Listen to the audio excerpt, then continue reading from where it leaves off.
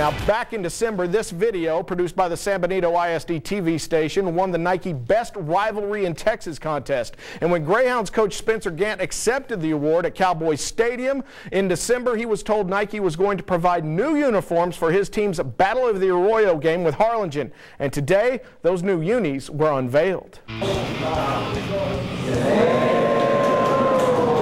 Oh, yeah, I think the kids like them. They are pretty sharp. That's a Nike representative there on the left. Came all the way from Oregon to hand deliver the new togs. Players seem to be unanimous in giving them a big thumbs up. Nike used all their new technology to make them cooler and more lightweight than the old duds, and the coach, he digs them too. We threw some black in there. You know, I may catch a little bit of flack over that, but you know, times are changing, and we're not trying to change our school colors. We're just trying to add a little bit of accent to it, and the black really sets it off. It boils down to what happens between the white lines. But you know what? If the kids feel good about the way they look, and that helps them play better, then absolutely, I'm all for it.